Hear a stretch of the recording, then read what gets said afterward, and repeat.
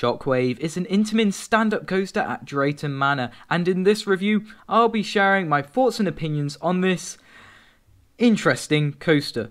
If you do enjoy the review, please be sure to like and subscribe. It's free and I really appreciate it, guys. Without further ado, here's what I think of Shockwave.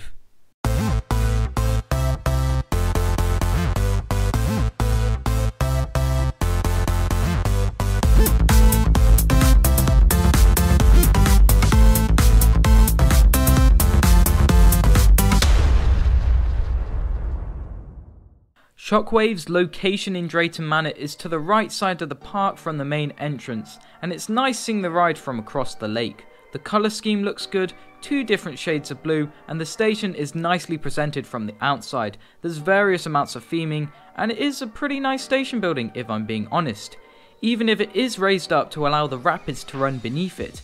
However, that's closed for the time being. Most of the queue line is beneath said station, and a lot of it is cattle pen.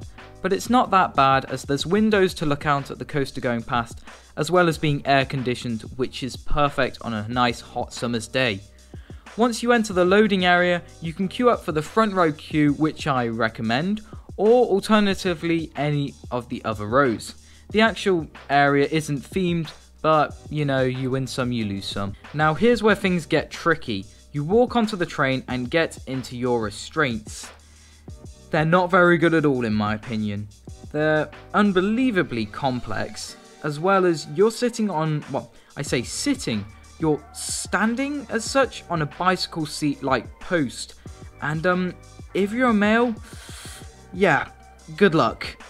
Final say on the restraints, please get it right when you come to ride this coaster. It can completely change your ride experience. Set them to your exact standing height, no more, no less, and the ride will not be as painful, I can assure you. Compared to the big one and Nemesis, which as well as Shockwave all debuted in 1994, this coaster has the worst restraints of the lot in my opinion. Once you leave the station, you go along some straight track, then a small dip before you climb up the lift hill. I do like how to your left you can see the rest of the park and the stunning lake below. It's quite picturesque and I really like it. Following the lift you then go into a pre-drop, which is normally found on B&Ms. But this coaster, although built by Intamin, was subcontracted by Giovanola. This is why the ride has a pre-drop, as well as having the classic B&M track type. Other YouTubers have made videos about Giovanola, Intamin and B&M, so I'd go and check them out if you want to learn more about this kind of stuff. Descending the first drop, you pick up speed relatively quickly, and the curved nature of it makes it pretty good and decently forceful. Definitely one of the better moments on the ride for me. This is when you're going to thank yourself for making sure your restraint is at the correct height. Following the drop, you then go into the first of 4 inversions, which is a vertical loop.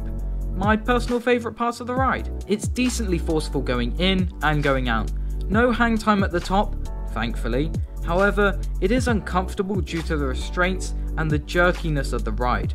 I would by no means consider the ride rough, but it's not the smoothest coaster out there either. But looking past that, the inversion's pretty good. Another inversion follows, which is a 0G roll, the only one on a stand-up coaster, and it's taken at a good speed. The ride can feel a little bit shaky here as well though.